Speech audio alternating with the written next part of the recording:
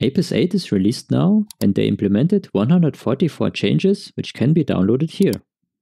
I reviewed all of them, so you don't need to do this, and in this video I will show you in my opinion the best 7 features. Number 1. Generate a request to an AI chatbot. It is now possible to generate a request to an AI chatbot, which you can then read back into your iq-fmea file.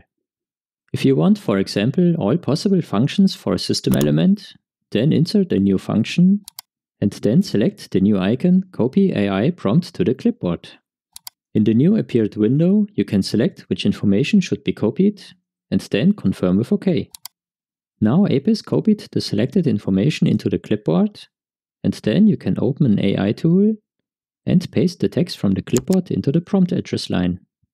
After the AI tool is finished, you can copy the answer, switch back to Apis, and select the second new icon, Paste AI Answer from the clipboard. Then you can see in the lower window the answer from the AI tool, and there you can select all answers which you want to implement into your iq-fmea file. Just drag and drop them into the upper half of the window, and then they are implemented as functions because I wanted all possible functions to this system element. Then you can close this window by pressing Enter, and then all selected functions are implemented in your system element. This works also with system elements, failures, and preventive and detection actions. Number 2. Copy variant-specific values. It is now possible to copy variant-specific values when working with variants. To understand this better, I will first show you how this worked in Apis 7 without this option. I have a product characteristic and 3 variants, variant 1, variant 2, and variant 3. In variant 1, my product characteristic has a special characteristic and a dimension with tolerance. In variant 2, there is a node on this product characteristic, and in variant 3, there are no variant-specific values. If I now go back to variant 1 and copy this product characteristic and paste it into all 3 variants, then the variant-specific symbol has disappeared and all values are now set as master values. If I now switch to variant 2, you can see that there is the special characteristic from variant 1 and the node is deleted. And in variant 3, the values from variant 1 are also there, as well as in the master structure. This is how it works if you don't have set this new option.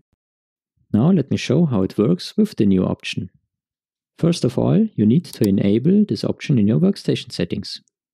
To do this, navigate to Tools in the top menu bar, and then select Workstation Settings.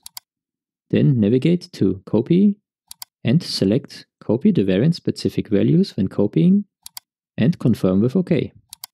If I now select again variant 1, and copy the product characteristic, and paste the product characteristic into all variants, you will see that the variant-specific value icon with all its information is still there. Variant 2 still has the node, and variant 3 is empty. This option is disabled by default, so you need to enable it. And please note, this option is a workstation setting. This means it is only valid for you and not for your colleague. Number 3. Layout elements.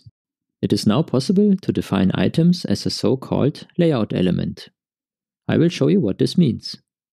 If you have in your iq-fmea, for example, at the very top level system element, customer requirements, or environmental requirements, or any other requirements, and you use standard functions as separator, then you can now convert these functions to so-called layout elements. To do this, just right mouse click on a function, then under More Properties, select isLayoutElement. Now, this function is a layout element without the typical function-related icons like FunctionNet or the instance count information. Number 4. Predefined failures. It is now possible to generate predefined failures.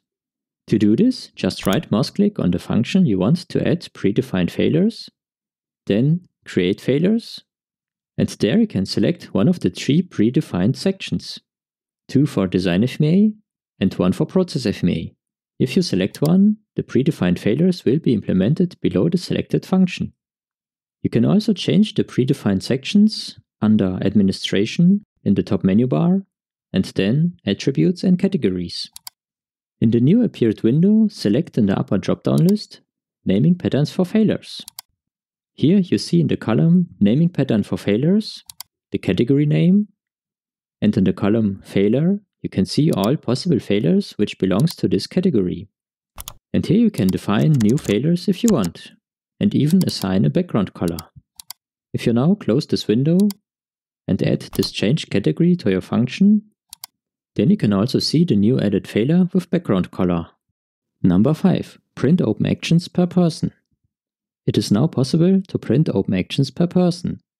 For example, if you have 4 responsible persons, you can now print 4 PDF files containing only the actions of each person. How to do this, I'll show you now. Open the deadline editor under Editors in the upper menu bar, then open the print settings window and select Print to PDF. Now select the Print per person option and also the Print to directory option, and select the designated folder where the printout should be stored.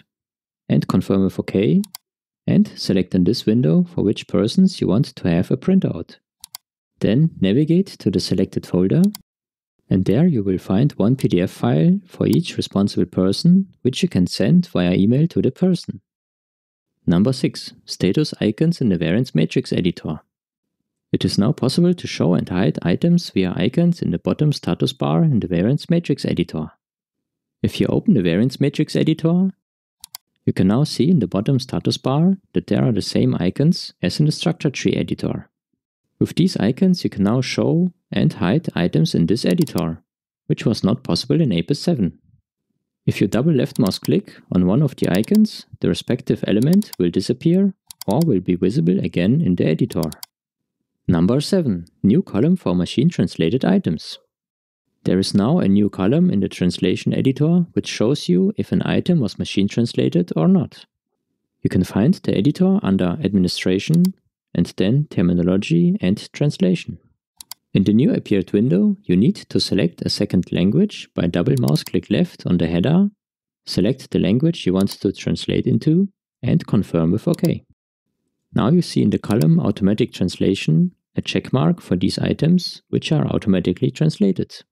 To translate an item, just right mouse click on that cell and select Automatic Translation EN to DE. You will get a successful translated notification if everything worked well. But this only works if you have set an automatic translation tool in APIS. How you can translate 500,000 characters per month in APIS for free, I explained in this video, so watch it next.